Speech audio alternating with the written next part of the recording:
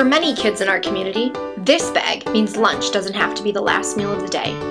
It gets its life at Kids Food Basket, with the support of people like you. People who hold juice box and snack drives. People who decorate brown paper bags. Organizations like Feeding America, which provides food at discounted rates. Farmers who provide fresh, local produce. And over 150 volunteers each weekday who bring all the pieces together to create a well-rounded, 1,000-calorie evening meal for over 3,800 kids, and then deliver these meals to 30 schools and summer sites throughout Grand Rapids. Powered by the love and support of our community, this Sack Supper also gets its life from teachers who distribute the meals in their classrooms at the end of the day.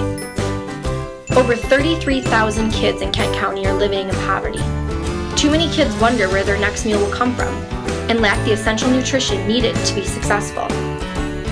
When paired with breakfast and lunch provided at school, Sack Suppers provide enough calories and food groups to meet a child's daily nutritional requirements and make every Sack Supper an important victory in the attack on childhood hunger.